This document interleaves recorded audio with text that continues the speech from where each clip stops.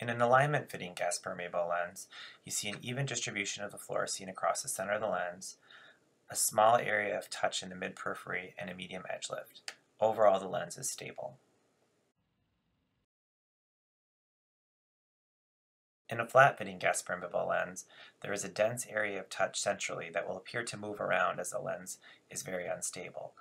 There is also a wide area of mid-peripheral clearance and a high edge lift. In general, the lens is very unstable.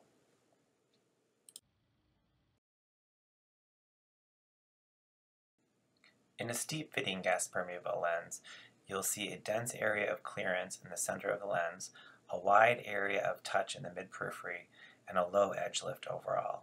In general, the lens is tighter.